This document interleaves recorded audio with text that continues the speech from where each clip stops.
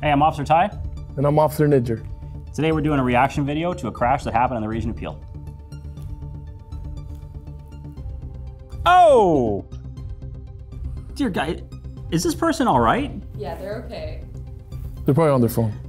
Was it medical? It was careless driving. So they were distracted. They're on their phone. You think so? They have to be. Get your head out of your apps, man.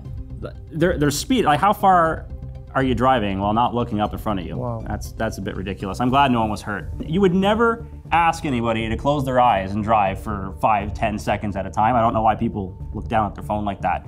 This is a completely avoidable collision. When you're driving, you got one responsibility, and that's to pay attention to the road ahead of you. Text can wait, your phone can wait. We want everybody to get home safe to their family. But if you guys do want to see another video from us, a reaction video, send those videos below.